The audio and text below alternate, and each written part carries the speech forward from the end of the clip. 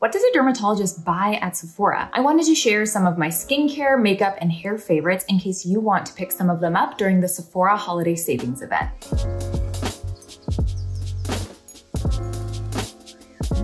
I'm Dr. Sam Ellis, and I'm a board-certified medical and cosmetic dermatologist in Northern California. I'm here to help you understand your skin and find products that work for you. So if that sounds good, give this video a thumbs up and don't forget to subscribe to the channel. So every year around the beginning of November, Sephora does a holiday sales event, and last year I got so many requests to give my picks and make recommendations, so this year I'm putting it together for you. I like to use this savings event, of course, to pick up gifts for other people, but also to grab a few treats for myself and then to restock my favorites. Also, I have started to travel more, both for personal reasons, but also for work. And one thing I've realized about myself is that I absolutely hate packing and unpacking my toiletries. So I'm actually picking up some more travel goodies as well as some makeup duplicates so that I can just have a separate makeup bag for home and one for when I'm on the road. Okay, without further ado, let's get into my picks. I'm gonna start out with makeup. And in these sales events, I feel like makeup is specifically what I have to be the most fast acting and decisive on, because in the past, I've sort of put the things I want in my cart and been like, oh, I'll come back later. And then all my shades are sold out. So I am not making that mistake again. One thing I'm definitely going to pick up is the Summer Fridays Lip Butter Balm set. Full disclosure, I am an advisor for the brand, but what I really like about these butter balms, it's sort of like makeup meets skincare. You get a lot of hydration and nourishment to the lips, but you also get a glossy sheen. So it's more than just like a chapstick. I also like that they have some tint to it. So they have their clear vanilla shade and you actually get a full-size one of those in the balm set. And then they have vanilla beige, which is more of sort of like a nudie neutral. They have their brown sugar color, which is a little bit deeper. And then they have their poppy shade, which is sort of like an orangey coral. But these are just sort of a wash of color. You don't have to fully commit on having a highly pigmented lip when you wear these. So I feel like they're amazing for every day. I actually wear the vanilla beige color pretty much every single day. It just goes so beautifully over the top of any lipstick that I'm already wearing. Or if I have nothing on my lips, it just gives a little bit of color. I want to pick up a balm set so I can try the other shades. And I also will probably pick up a couple more of these to give as gifts. If you follow me on Instagram, you already know I am a lip product fanatic. So I do have a couple of other makeup recs in the lip category. First up is the Makeup Forever Artist Color Pencil. I think this is supposed to be like a multi-use pencil, but I exclusively use it as a lip liner and it is perfect. I really like this lip liner for a couple of reasons. One is the texture. So it is smooth and creamy enough to go on very smoothly, but it's not so creamy that I feel like it's not going to last or it's going to smear, because I want precision. And then it's hard enough that I can get that precise line, but it doesn't dry out or make my lips feel uncomfortable. And then of course it comes in the perfect shades. My go-to color in this is Wherever Walnut. It is such a beautiful pinky brown. It's like my lips, but better with a little bit of edge, and it goes with so many different lipsticks. It's actually what's on my lips right now, and I'm obsessed. I need like 5 of them. And then my last lip product, I promise, is the Merit lipstick. Now, these have already gotten a lot of love on my Instagram, but for good reason. I mean, they are so creamy and beautiful. And I mean, the packaging, this is the shade Slip. It's also what I'm wearing today. So I have the Makeup Forever lip pencil and then Slip by Merit on my lips. And I just think it is such a gorgeous color, but more importantly, it doesn't taste bad, because I actually hate the taste of lipstick so much. So it can't have a bad taste, it can't have a bad smell, and it needs to be comfortable. And this checks all of those boxes. All right, let's move on. I want to take a second to give a shout out to eyebrows. Now, everyone has a different flavor of eyebrow that they go for in their look. Some like that very highly laminated, very defined look. Some want a softer brow, but I think we can all agree on the fact that once we set up our eyebrows for the day, we want them to stay that way. And to achieve this, the brow product that I have been reaching for the most is the Benefit Cosmetics 24-Hour Brow Setter, Clear Brow Gel. I think that's the full name. But the reason I like this so much is it gives such great, long-lasting hold to your brows, but it also doesn't get like flaky or crunchy, and your brows don't feel stiff on your face, which I think is so important, that you can like move your face throughout the day and you're not worried that your brow gel is going to flake off and get gross. The other thing I really like about this brow gel is the actual brush. The brush I really think can make all the difference. I've tried so many great long long holding brow gels in my day, but sometimes the brush just is not it. And this one is. It has very, very fine bristles, which allows you to coat every single brow hair with a very fine layer of gel. And I think that's what makes it look so good and hold so well. All right, I just have a couple of more makeup recommendations. Sorry, there's so many good ones to choose from. My entire makeup look today is also all from products that I purchased at Sephora. So if you're interested in sort of achieving this vibe, I will link all of those products below as well. I wanted to give a shout out to a new favorite complexion product, and it is these Charlotte Tilbury Beautiful Skin Radiant Concealers. I picked them up in a couple of shades, which I almost always do for concealers. I always want one that is a true skin match, and I use that for covering up blemishes or on days that I don't really want to wear like a full face of foundation and I just want a little bit of light coverage everywhere. And then I always pick up a shade that's a little bit lighter than my skin tone for areas that I want to highlight or brighten, like my under eyes. So I have shades 4 fair and 6 medium, and with those two colors, I can sort of do a full face in just concealer if I wanted to. But what I really love about this concealer is the pigment. So it's not the most pigmented concealer I have ever used, but you do get some really good coverage with it. But even more importantly is the finish. I mean, I guess it comes in the name, but it is the most beautiful, hydrating, radiant finish. It's like your skin, but better. I think the whole point within this sort of beautiful skin line within the Charlotte Tilbury collection is to actually enhance your skin while you're wearing makeup. And I feel like they have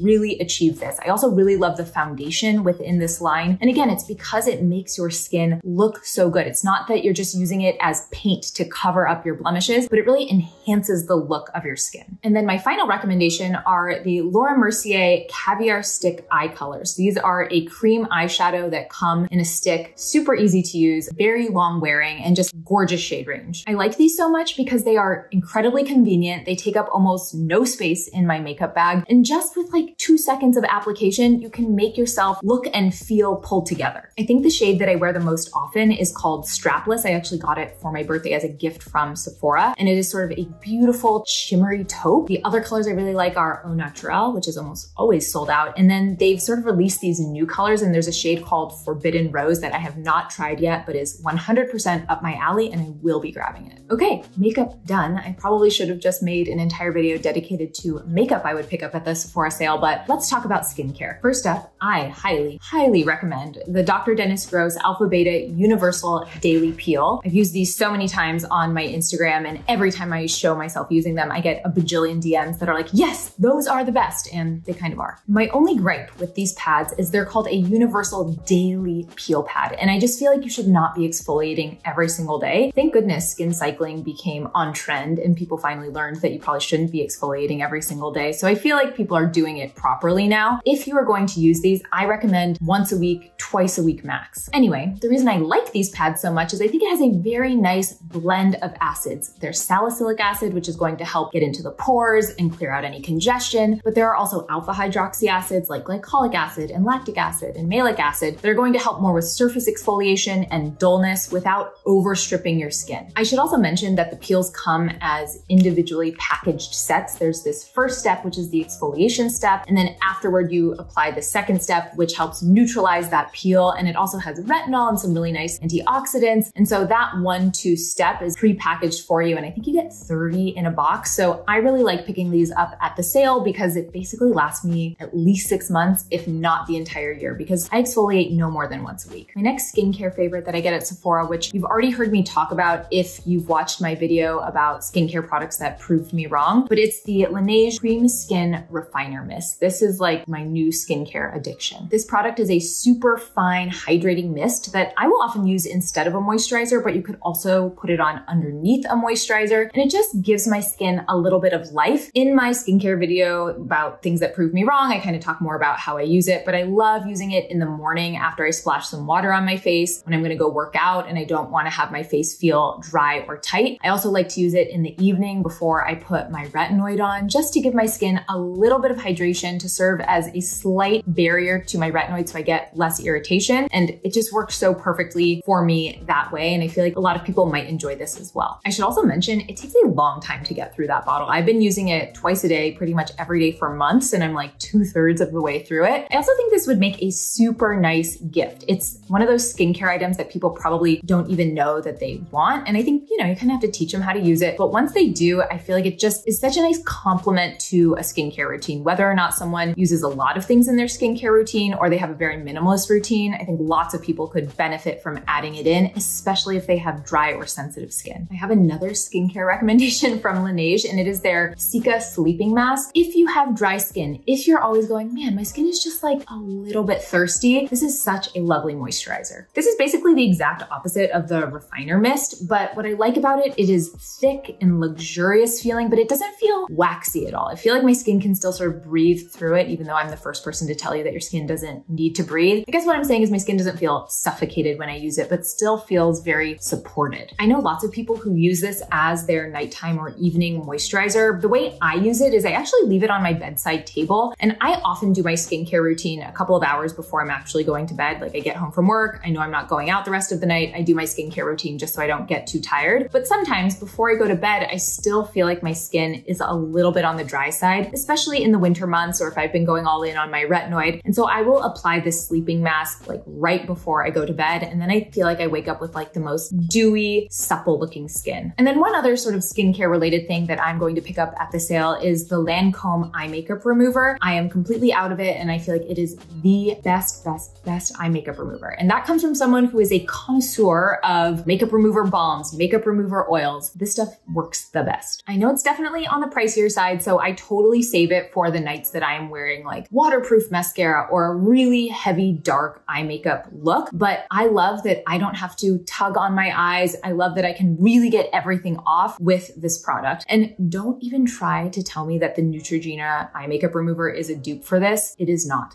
Okay, that's it for skincare, just a few key recommendations. And now we should move on to my favorite, hair care. If you're just using your regular bath towel to dry your hair, stop doing that. It's not as effective. It puts excess tension on your strands. Like, get a designated hair drying towel. And one of my absolute favorites, I think I have like 5 of them by now, is the Aquis hair towels. These are much better than traditional towels that you would use on your body in terms of being able to remove excess water from your hair. And that's great because then if you do anything like heat styling, you don't have to blow dry your hair as long as you normally would. Or even if you're allowing your hair to air dry, we know that prolonged wetness of the hair can be damaging. So anything that's going to help safely remove excess water from the hair is beneficial. The one I have here is sort of their newest style, I believe, which is called the Aquis Flip. And it's got this nice thick elastic band in the back. So once you put your hair up into the turban, you can really tuck a lot of it back behind you and keep it up and out of your face. This is also quite a large towel. So if you have long hair or really thick hair, I think this is a great model for you. In addition to my Sephora sale picks, I'll probably also put together like a skin and hair care gift guide, but I would absolutely put this in the gift guide. It is an amazing gift. I remember giving one to my mom and she literally texted me the next day like, this is life-changing, and what's a higher compliment for a gift you've given? I have another hair tool recommendation, and that is this hairbrush by Crown Affair. It has boar bristles as well as synthetic nylon bristles, and it is such a wonderful, wonderful hairbrush. I never thought I would spend more than like 20 bucks on a hairbrush, especially because I've been using the wet brush for so long. But I found that postpartum, my hair quality was lacking. It was more frizzy, it was harder to tame, and I just needed a higher quality hairbrush to deal with it. And this one has been so amazing. I mean, first of all, the way this brush feels on your scalp, it is like, ooh, this is so soothing. And I really find that those boar bristles help distribute the oils down the entire shaft of my hair much better. The other thing is when I'm styling my hair, I have all these like tiny little baby hairs that are regrowing postpartum. And I found when I was using like a wider tooth brush, I wasn't able to capture those and really tame my hair nearly as well. So I've liked this brush for all of those reasons. I also find that it's kind of extended my styling capability, so I can get like one extra day out of my unwashed hair because I really find that it helps distribute the oils down my hair so well. So yeah, this Crown Affair hairbrush has become my go-to hairbrush, and I'm actually really excited to try more of their products. The other thing I really like about this hairbrush is it's great for styling. If you're trying to do like a smooth, sleek ponytail, it really helps you grip all of those little hairs. And then lastly, and I know this is such a small little point, but it's the details for me. It comes in its own little travel bag, which is so nice because you don't get your hair all over the place. It keeps your brush clean. And so that sort of like sealed the deal for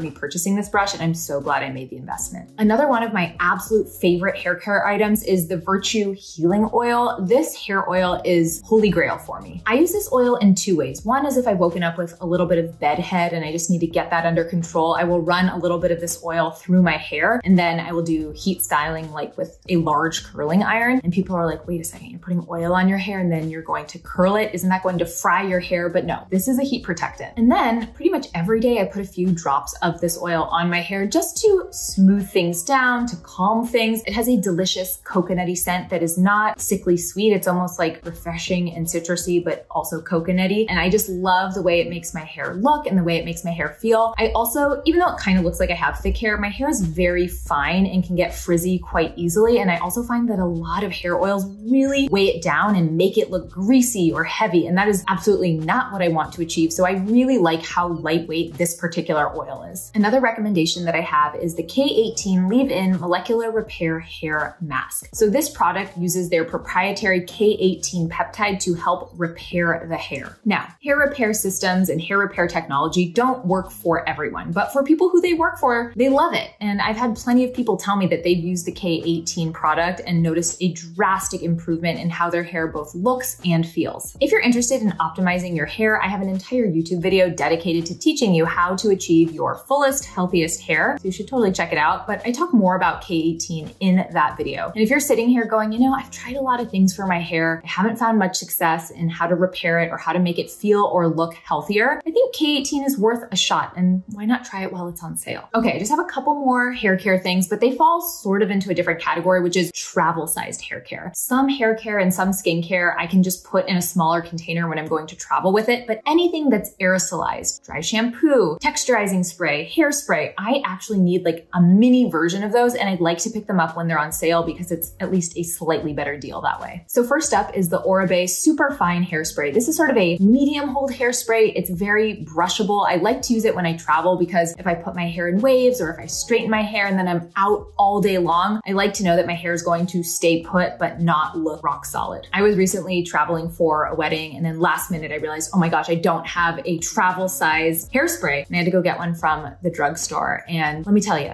not a lot of options out there. So when I have the opportunity to stock up on my travel size good stuff, I'm going to. Next up is the Living Proof Mini Restore Perfecting Spray. This is sort of like a detangler, leave-in conditioner, UV and heat protectant. It's sort of the only hair care product that I use on wet hair when I'm traveling. And then the last travel size hair care thing that I'm going to pick up is the Living Proof, the Advanced Clean Dry Shampoo. I can have all the good intentions in the world of washing my hair when I'm on vacation, but there are some days where you get back late from your day activities, you don't have time to wash your hair before you're going out to dinner and evening activities, and you just really need a good dry shampoo. And this one is fabulous. Dry shampoo is like my hair parachute or my hair safety blanket. I don't always need to use it, but I always like to have it just in case. Okay, that's it. If you made it to the end of the video, I love you. Thank you so much for watching. I'm so curious, what are you picking up during the Sephora sale? Tell me in the comments below. Don't forget to like this video and subscribe to the channel, and I will see you next time.